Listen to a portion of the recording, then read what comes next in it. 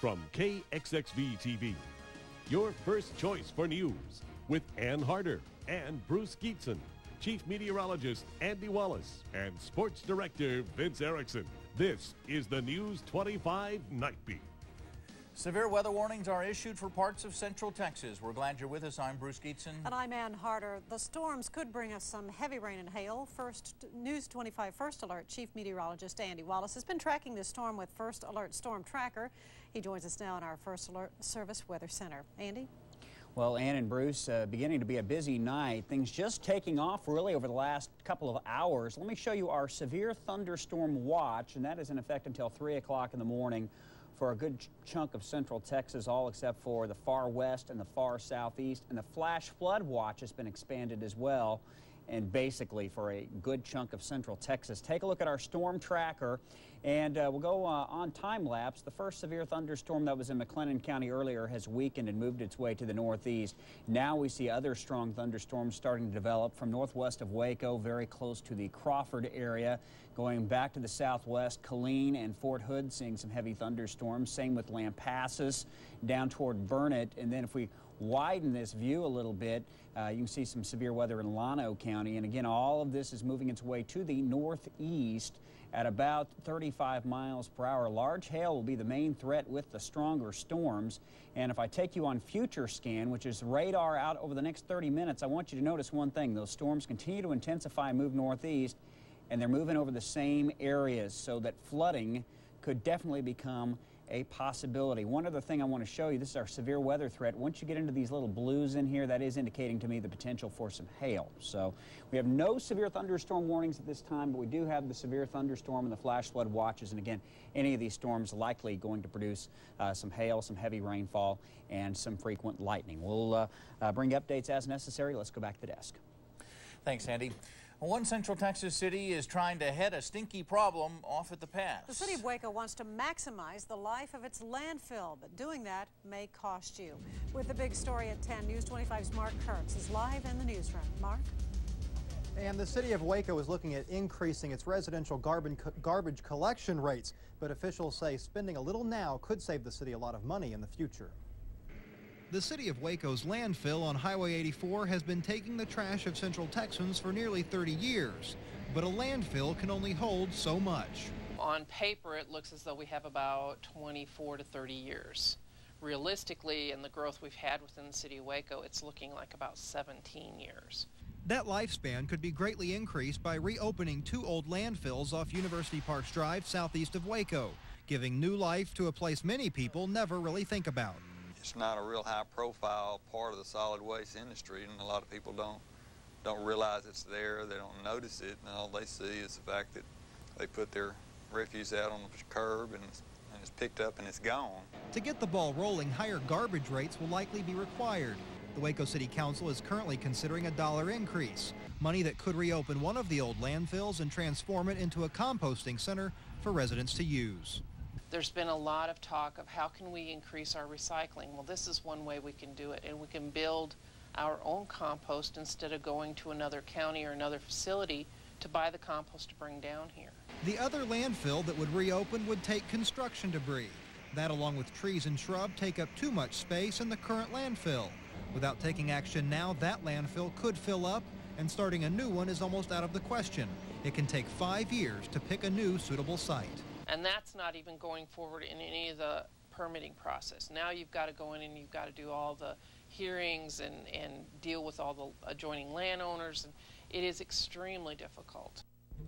If all of these space-saving measures are put into effect, it's estimated that the current landfill in Waco could last another 90 years. We're live in the newsroom tonight. Mark Kurtz, News 25. Thank you, Mark. City officials say it will likely be 2 years before the old landfills could be up and running again. Well, as Mark told us, it may soon cost more for garbage pickup in Waco.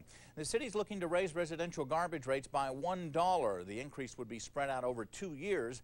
Right now, the rate is set at just under $12 per month. The Waco City Council still has to approve the new rate. But even if you add the dollar increase to Waco's current rates, they would still be lower than other Central Texas cities. In Killeen, residents pay almost $14 a month. It's not much less in Bryan. And garbage collection in Woodway will still cost slightly more than it could in Waco. Following up our big story from 5 and 6 today, 2 utility workers are thankful they're alive this evening. Earlier today, they were working in a ditch near Cameron when the dirt caved in on them. News 25's Kelly Vaden tells us about the dramatic rescue. They were trapped in an instant, but it took hours to dig them out. 2 utility workers were in a ditch along Highway 36 near Cameron.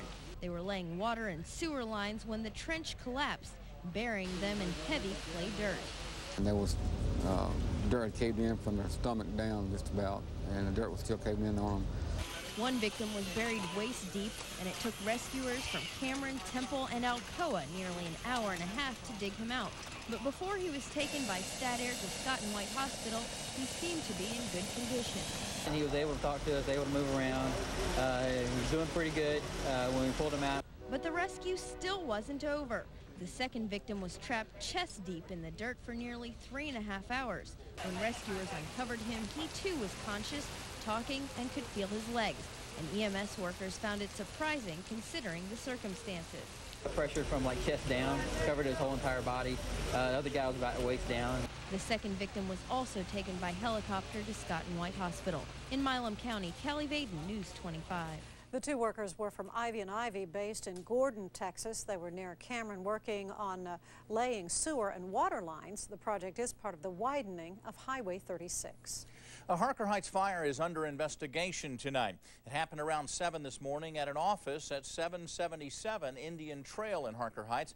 Fire Marshal Steve Filan says the call was originally turned into police as a break-in when a passerby saw the front door open. But officials say the fire inside caused a buildup of smoke, which may have led to an explosion that blew the doors open. Investigators say the fire likely started in the back of the building where the most damage was done. The McLennan County Sheriff's Department needs your help in finding a potential witness to a homicide. Officials say the body of 40-year-old Pamela Ann Moore was found along a rural road in McLennan County on January 25th. Officials have not released an exact cause of death, but they do believe Moore was murdered. Investigators want to talk to the driver of a small tan or light brown pickup with a green driver's side door.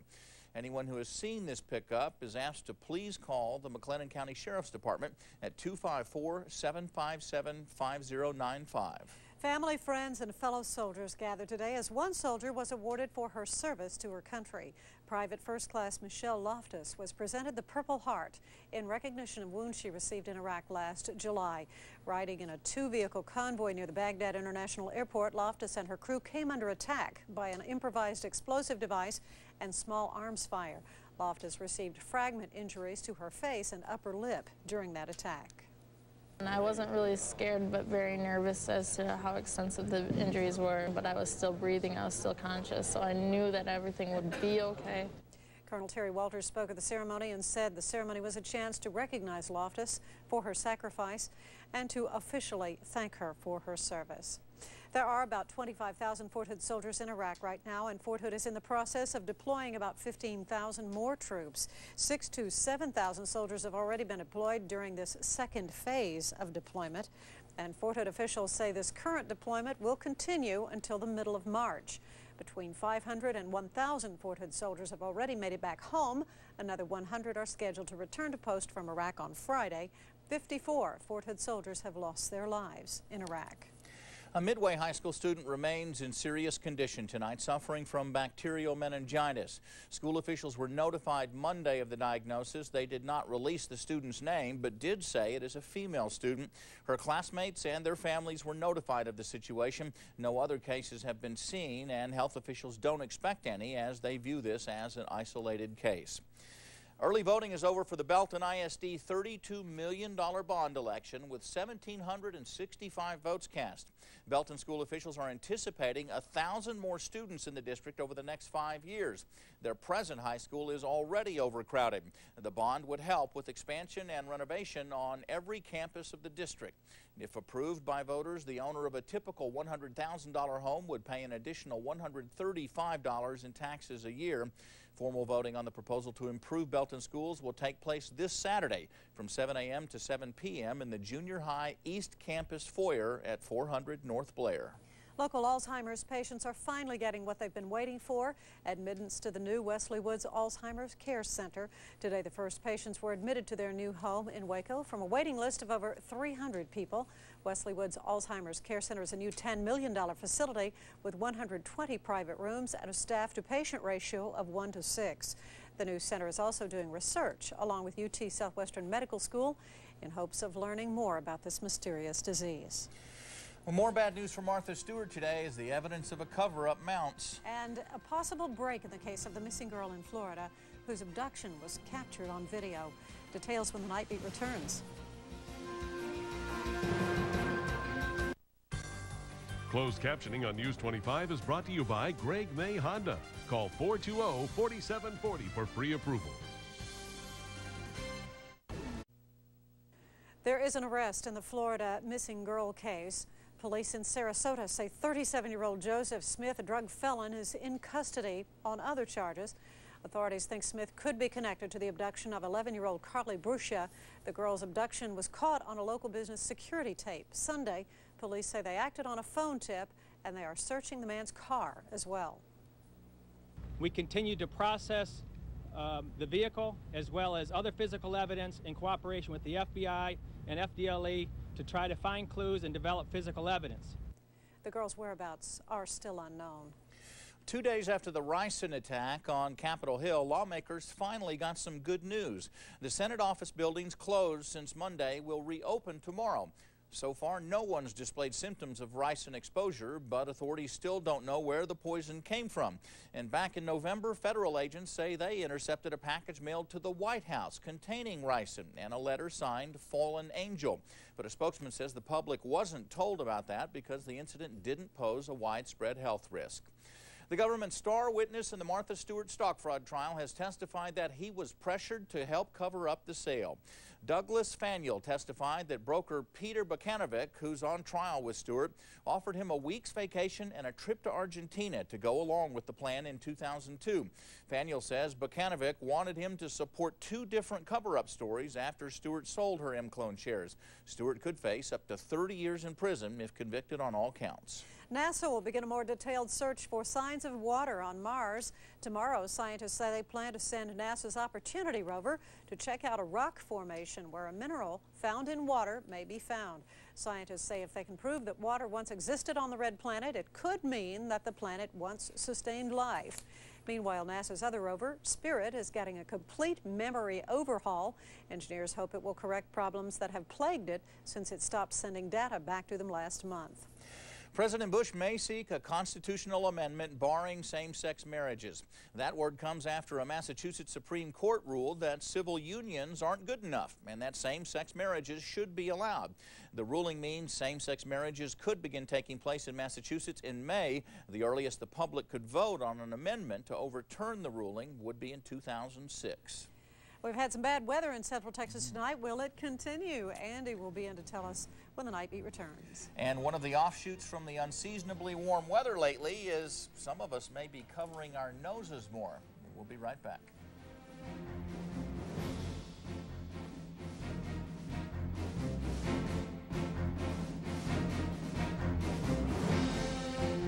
Stock Market Update has been brought to you by Phil Van Dyvendijk Capital Management. Hi folks, Woody Woodard for Marstaller Motors, and I want you to know that at our dealership, service is a top priority, and your total satisfaction is our one and only goal. We take pride in the fact that our dealership is in the top 10% nationwide for repairs done right the first time. Our state-of-the-art body shop is second to none, and our ASE certified mechanics are the very best. What does all this mean to you? It means you can depend on the service at Marstaller. For over 50 years, a name you know and you know you can trust. The numbers are startling.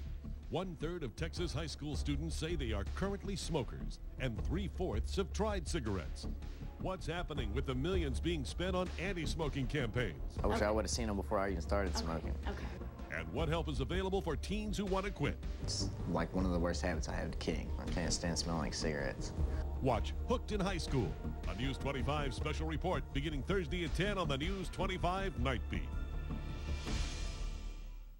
3 young men entered your house without permission. Yes. A home invasion. The three of you got into the house, is that right? Yes. What were you arrested for?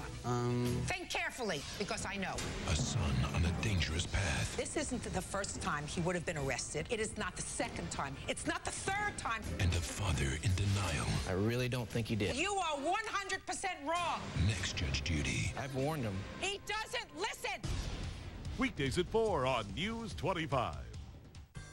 Ann's Texas Trivia on News 25 is brought to you by Discount Floors Superstore in Waco, where you get more for less. Now it's time to test your knowledge of Texas with Ann's Texas Trivia. On tonight's Texas Trivia, let's see what you know about the Texas flag. Who is known as the Betsy Ross of Texas? Jane Long, Emily West, Joanna Troutman, or Clara Driscoll? The answer is C, Joanna Troutman. When was the Lone Star flag officially adopted by Texas? 1830, 1836, 1839, or 1854? And the answer is C, 1839. The 5 points of the star represent the characteristics of a good citizen: fortitude, loyalty, prudence, broad-mindedness, and what? Righteousness, craftiness, calmness, or cleanliness? And the answer is A, righteousness.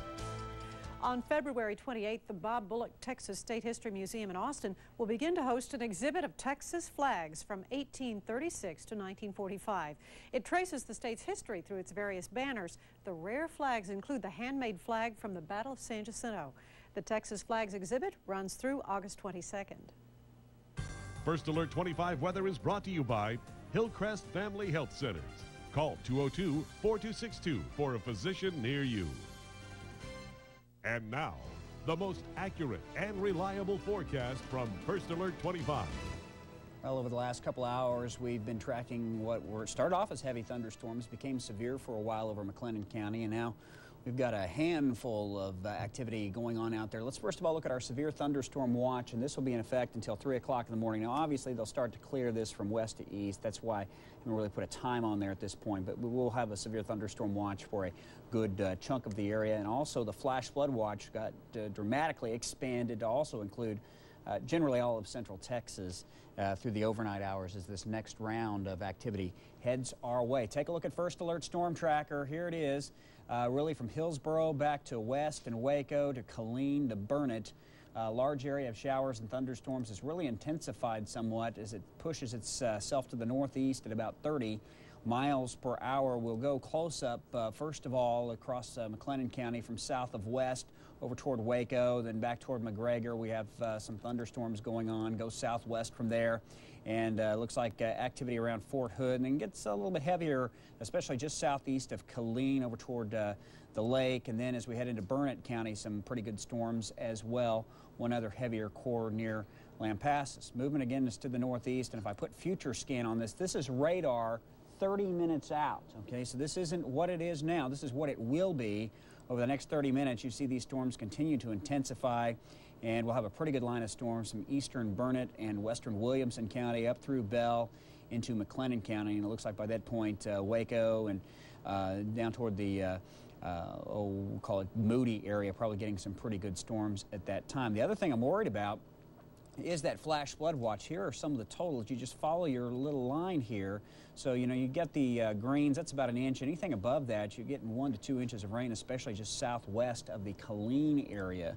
So that's maybe where some of the flood problems may occur. We just got some word into the newsroom that some areas of I-35, especially as you go toward the Abbott area, actually have water on the road in some areas. So easy does it. It's passable, but you don't want to drive on a road that you can't see. So be careful out there tonight. Let's take a wider view going to the First Alert Winter Weather Doppler. Winter weather, speaking of which, all to our north this evening across Oklahoma and Arkansas and Missouri. Our first wave of rain goes past us, and now the second line of storms has really started to take shape and will sweep across the area over the next few hours. By the middle part of the day tomorrow, this stuff should be out of here. Take a look at Killeen Eagle Eye. First Alert Eagle Eye out of Killeen. It is storming there. It is getting ready to be rather wet again. This is about the third or fourth round of storms to move through the Killeen area here just within the last little bit. Live current conditions look this way. It is 40 from Waco, 41 Killeen, 42 from Temple. The winds are out of the north. The humidity is at 100%. And 3/10 of an inch of rain so far at Killeen, and you know that's going to go up. Half inch from Temple, a little over a half inch here at News 25. Forecast map looks this way for tomorrow. We're going to start to clear things out as we go throughout the day, push the rain to the east. There may be a little bit around in the morning, but then skies will clear. Temperatures mid to upper 50s, maybe even a 60 or two tomorrow. It doesn't look real likely. And then here comes a cold front. For Friday, a few sprinkles around. What you will notice is that it's going to turn much cooler as we go into the weekend with a pretty good stiff north wind. 39 degrees as you step out the door in the morning. Again, 50-50 shot of rain. 50 by lunch, 56 tomorrow afternoon. Northwest winds at 8 to 18 miles per hour, and then it turns colder. There it is, 45 for Friday. Slight chance for a shower. Chilly weekend, and then it looks like a chance for rain coming up beginning part of next week. We have no warnings in effect at this time, but the storms out there tonight will have an improved likelihood of producing some hail and also perhaps some flooding rainfalls. We'll track it for you throughout the night. All right, thanks, Andy. Well, skunks in Central Texas took this week's earlier than usual warm weather as a sign of springtime. Cameron Park Zoo curator Johnny Binder says the warmer than average temperatures lure skunks out for food and a chance to mate. But while skunks usually keep their distance, they can be dangerous because they are the primary carrier of rabies in Texas. Animal control officials say vaccinating your pet is extremely important. The state requires vaccinations for pets starting at 3 months old and every year after that. Some nurses in Louisiana hospital have been seeing double lately, but there's no need to get their eyes checked. And in Illinois, an incredible story of survival for one very little lady. We'll explain when the Night Beat returns. Arlene Wilgamuth just hates when politicians waste your tax dollars, and you don't want to get Arlene Wilgamuth mad. In the legislature, she passed bills that eliminated 7 state agencies, cut welfare spending, and saved taxpayers over $1 billion. And she stood up to the powerful trial lawyers and won. Imagine how much wasteful spending she could cut out of the bloated budget in Washington. Arlene Wilgamuth, she's conservative, and she's tough. Hello, I'm Carol Weaver. A Michigan toddler escaped serious injury after a hit-and-run accident drags the child for more than a mile. The child's parents were pushing her in a stroller last night when all three were struck by a Jeep, killing the child's father and injuring her mother. The car then sped away, dragging the stroller. When police arrived, they found the child crying with only cuts on her face. Both the child and her mother are expected to make a full recovery, and police have arrested a suspect, but charges are still pending. A 33-year-old woman is arrested for posing as a 13-year-old boy. A Galena, Kansas pastor says the person he now knows to be a woman showed up at his church in October claiming to be an abused boy. But after a series of inconsistencies, he confronted her. Birdie Jo Hoax confessed to the lie and told him she was caring for 3 children. Hoax is suspected in similar scams in 15 other states. A tiny miracle is surprising many near Chicago at only 10.8 ounces. Zoe Coes is the 3rd smallest baby to survive in the U.S. When doctors discovered the mother wouldn't be able to bring her baby to full term, they performed an emergency cesarean section at just 27 weeks gestation. After more than 3 weeks of waiting, Zoe's parents finally got the chance to hold their tiny baby. Baby Zoe will remain hospitalized for several months, but the doctors and her parents are optimistic about her chances. Caring for one child is difficult to say the least, but caring for multiple sets of twins is more than a handful. That's what nurses at a Louisiana hospital are finding out in a hurry. In a 24-hour period, 3 moms, including this one here, gave birth to twins. In the neonatal intensive care unit, there are 5 more sets of twins, and another set is on the way.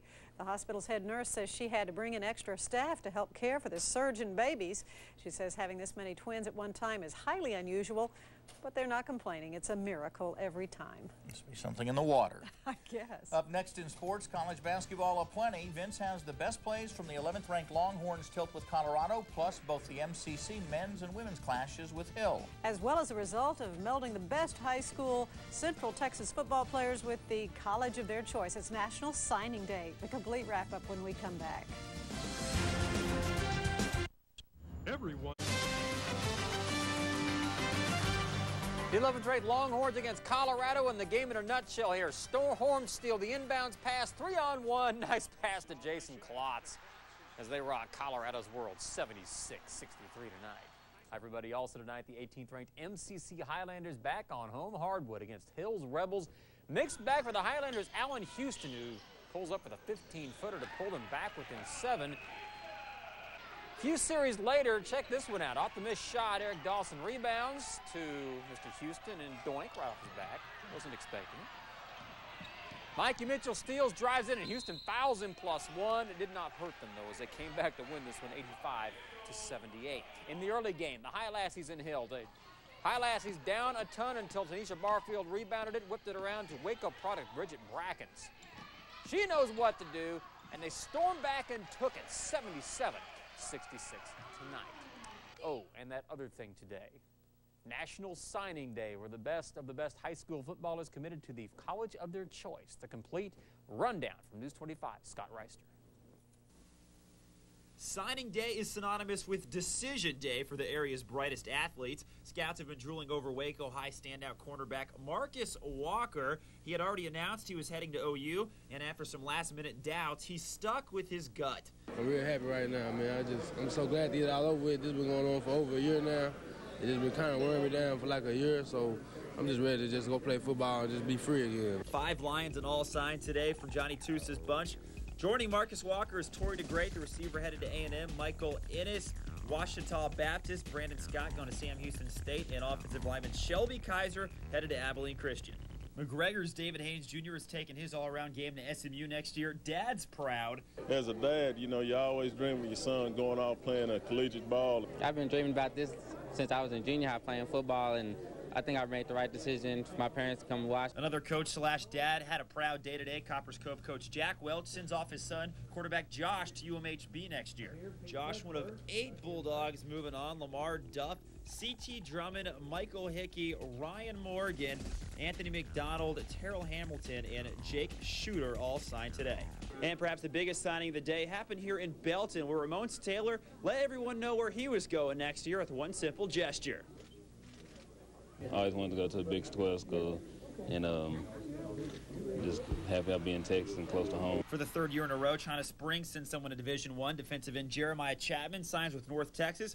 Ray Simon of Connolly will play receiver at Ouachita Baptist next year. And La Vegas, Eric Cross signed on with Tyler Junior College. Marlin Stars and buddies Red Richardson and Denarian Ryder signed with Arkansas today. Their teammate Germany Griffin signed with Hutchinson Junior College. Next year, Red and Denarian will be joined at Arkansas by University lineman Ryan Young. He'll be a Razorback. Other university signees are Eric Ransom and Stanley Willis, both headed to Trinity Valley, and Gerald Freeman and Carl Coleman going to UMHB. Now that the fun of signing day is over, reality sinks in. I just signed the next 4 to 5 years of my life away. Scott Reister, News 25 Sports. Thank you, Scott. A couple of late ads. Gatesville All-Stater LaShawn Thayer signed with Hutchinson, Kansas Junior College teammate Chris Fidel with Hardin Simmons. Okay, this week's Dodge Rodeo Report, the lowdown on the upcoming Bell County Livestock Show and Rodeo February 7th through 14th. There's the main events. On the 13th, on a Friday, the first performance of the PRCA Rodeo at the Bell County Expo Center. On the 14th, on a Saturday, a Valentine's Day treat with the second performance there. Both of them start at 7:30, and that is this week's Dodge Rodeo Report. Busy day. Busy day. All the way from 8 a.m. until now. I'm going to go home and go to sleep. Yeah. You and Scott both. Thanks. When we come back, Andy has a last look at your forecast. Stay with us.